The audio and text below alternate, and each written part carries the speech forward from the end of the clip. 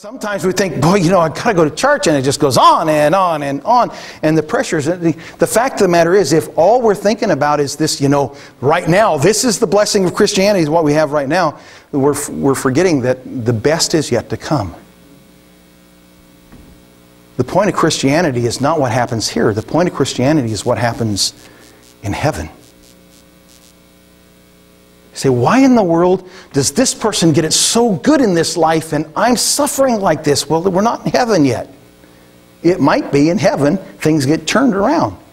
And it might be that the person who seemed like they had it so well in this earth, if they were saved, it seemed like they had it so well in this earth up in heaven, it might be that they are saved yet so as by fire. And it might be that the person who seemed like, though they were faithful to the Lord, nothing seemed to work out for them, like they get all the rewards in heaven.